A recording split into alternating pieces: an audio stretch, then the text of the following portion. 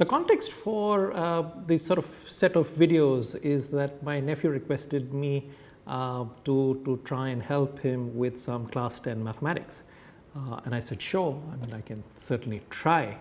One of the things that students often, the sort of objections or the issues that they raise when they're learning mathematics in high school is that it seems devoid of practical application, it seems a little theoretical, it seems a little abstract, and it's not always very clear, at least to the students, why a particular topic is being taught.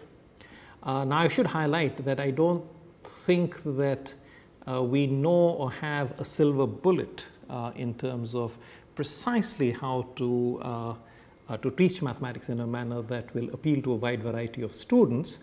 But one of the things that we can actually try is the following. So what we can do is we can take a particular topic and we can build a set of small videos around that topic, in the sense that we try and look at that topic from a multiplicity of viewpoints.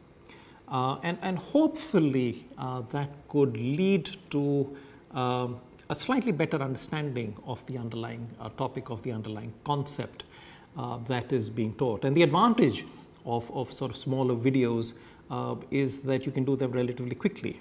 So if you suddenly had an idea, about oh, here's another interesting application of this particular topic, we can always sort of make a small video and add it to the playlist. So that essentially is the approach that we'll take.